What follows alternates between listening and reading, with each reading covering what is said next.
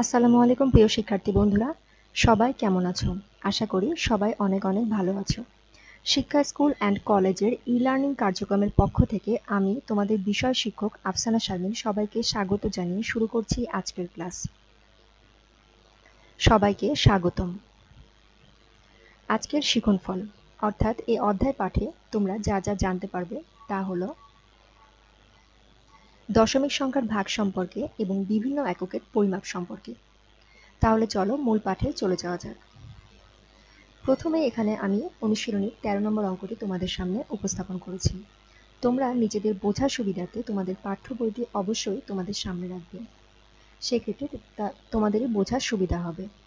তাহলে চলো বন্ধুরা অঙ্কে চলে যাওয়া যাক। 13 নম্বর অঙ্কে প্রথমে দেওয়া আছে একটি গাড়ি 2.5 ঘন্টায় যায় 114.5 কিলোমিটার। তাহলে গাড়িটি 1 ঘন্টায় কত কিলোমিটার যায়? আমাদের কাছে 1 ঘন্টার হিসাব জানতে চেয়েছে। সেক্ষেত্রে প্রথমে যেহেতু 2.5 ঘন্টায় যায় 114.5 কিলোমিটার, তাহলে 1 ঘন্টায় অবশ্যই তার থেকে কম কিলোমিটার যাবে। আমরা এক্ষেত্রে যা করব তা হলো 114.5কে 2.5 দিয়ে ভাগ করব, যেহেতু কম অর্থাৎ কম সংখ্যক আমাদের কাছে জানতে চাওয়া হয়েছে। 1 ঘন্টায় কত কিলোমিটার যায় সেটা জানতে চাওয়ার কারণে আমরা 114.5কে 2.5 দিয়ে ভাগ করব। ভাগ করার ফলে অর্থাৎ দশমিক উঠিয়ে দেওয়ার ফলে এখানে উপরে এবং নিচে 10 বসেছে। দশমিকের জন্য 1 এবং পাশে জয়টি অঙ্ক থাকবে তয়টি শূন্য বসাতে হবে।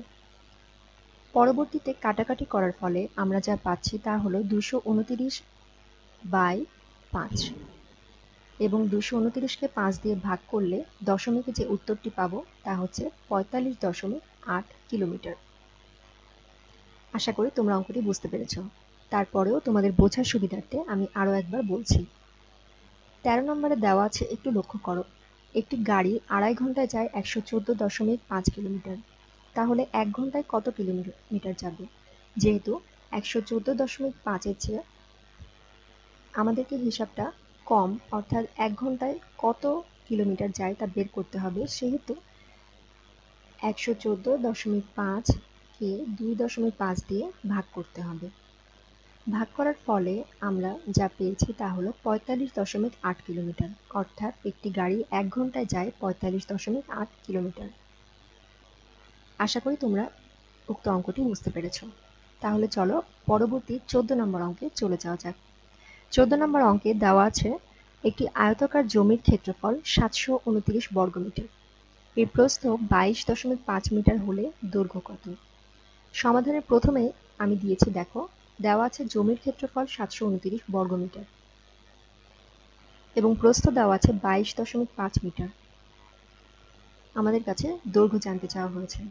তাহলে দৈর্ঘ্য কত বের করতে হলে প্রথমে আমাদেরকে যা জানতে হবে তা হলো, আমরা জানি ক্ষেত্রফল সমান দৈর্ঘ্য গুণ প্রস্থ। এই সূত্রটি অবশ্যই আমাদেরকে লিখে নিতে হবে বা স্মরণ করতে হবে। এক্ষেত্রে দৈর্ঘ্য জানতে চাইলে আমরা সেই সূত্র থেকে দৈর্ঘ্যের একটি সূত্র বের করে নিতে পারি।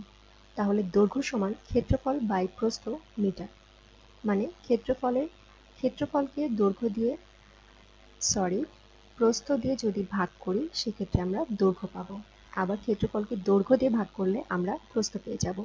যেহেতু এখানে দৈর্ঘ্য জানতে চাওয়া হয়েছে সেহেতু ক্ষেত্রফলকে আমরা প্রস্থ দিয়ে ভাগ করব।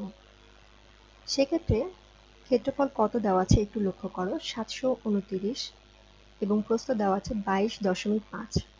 যদি ভাগ করি তাহলে আমরা কি পাচ্ছি?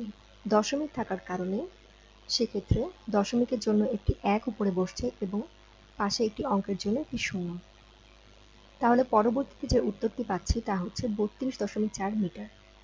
এটি হচ্ছে আমাদের কাঙ্ক্ষিত উত্তর। তারপরেও তোমাদের বোঝার সুবিধার্থে আমি আরও একবার বলছি, একটু লক্ষ্য করো, দেওয়া আছে জমির ক্ষেত্রফল 729 বর্গমিটার, প্রস্থ 22.5 মিটার। তাহলে দৈর্ঘ্য কত? এক্ষেত্রে দৈর্ঘ্য সমান আমরা ক্ষেত্রফলের সূত্র থেকে পেয়েছি ক্ষেত্রফল ডিভাইডেড বাই প্রস্থ এত মিটার। 729 আমাদের ক্ষেত্রফল এবং প্রস্থ 22.5 মিটার। অতএব আমরা যা পাচ্ছি দৈর্ঘ্য তা হলো 32.4 মিটার। এটি হচ্ছে আমাদের দৈর্ঘ্য অর্থাৎ কাঙ্ক্ষিত উত্তর। আশা করি তোমরা এই অঙ্কটিও বুঝতে পেরেছো। তাহলে চলো পরবর্তীতে 15 নম্বর অঙ্কে চলে যাওয়া যাক। 15 নম্বর অঙ্কে প্রথমে অঙ্কটি পড়ে নিবে। আমি একবার পড়ে বলছি। 3.25 মিটার লম্বা একটি লোহার খণ্ডের ওজন 15.6 কেজি। লোহার খণ্ডের প্রতি মিটারের ওজন নির্ণয় করো। সেক্ষেত্রে সমাধানের ক্ষেত্রে আমাদেরকে কি করতে হবে? 3.25 মিটার লম্বা একটি লোহার খণ্ডের ওজন 15.4 কেজি, এটি লিখে নিতে হবে। অতএব 1 মিটার লম্বা একটি লোহার খণ্ডের ওজন 15.6 ডিভাইডেড বাই 3.25 এত কেজি। তাহলে দাঁড়াচ্ছে 156 গুণ 100, 325 গুণ 10। এক্ষেত্রে যা দেখতে পাচ্ছি তা হলো 156 অর্থাৎ দশমিকের জন্য নিচে একটি 1 এবং 6 থাকার কারণে একটি 0 এবং 3.25 কারণে দশমিকের জন্য উপরে একটি 1 এবং 2.5 কারণে দুইটি 0 করে নেওয়া হয়েছে। কাটাকাটি করলে আমরা যা পাচ্ছি তা হলো 4.8 কেজি। এটি হচ্ছে 15 নম্বরের কাঙ্ক্ষিত উত্তর। আশা করি তোমরা এই অঙ্কটিও বুঝতে পেরেছো। তারপরে তোমাদের বোঝার সুবিধার্থে আমি আরও একবার বলছি। 3.25 মিটার লম্বা একটি লোহার খণ্ডের ওজন দেওয়া আছে 15.6 কেজি। অতএব 1 মিটার লম্বা একটি লোহার খণ্ডের ওজন 15.6 ডিভাইড বাই 3.25 কেজি। তাহলে যদি দশমিক উঠিয়ে দিই, উপরে আমরা পাচ্ছি 100 এবং নিচে 10। কাটাকাটি করার ফলে পাচ্ছি 4.8 কেজি। আশা করি তোমরা অঙ্কটি বুঝতে পেরেছো। তাহলে তোমাদের বাড়ির কাজ যা থাকছে তা হলো 5.20 মিটার লম্বা একটি বাঁশের ওজন 20 কেজি দেওয়া আছে। সেক্ষেত্রে ক প্রথমে বের করতে হবে 5.20 মিটার সমান কত ফুট, খ প্রতি মিটার বাঁশের ওজন কত কেজি এবং গ 2.50 মিটার বাঁশের ওজন কত কেজি। তোমরা এই অঙ্কটি অবশ্যই বাড়িতে নিজেরা প্র্যাকটিস করবে বা করার চেষ্টা করবে। এক্ষেত্রে কোনো সমস্যা হলে বা বুঝতে কোনো অসুবিধা হলে অবশ্যই আমাকে কমেন্ট করে জানাবে। পরবর্তীতে যে কোনো ক্লাসে তোমাদেরকে আমি সেই সমস্যাগুলোর সমাধান করে দেওয়ার চেষ্টা করব ইনশাআল্লাহ। আজকের ক্লাস তাহলে এ পর্যন্তই। সকলের সুস্থতা এবং সুন্দর ভবিষ্যৎ কামনা করে আজকের ক্লাস এখানে শেষ করছি। সবাইকে অসংখ্য ধন্যবাদ। সবাই ভালো থাকবে, সুস্থ থাকবে। আল্লাহ হাফেজ।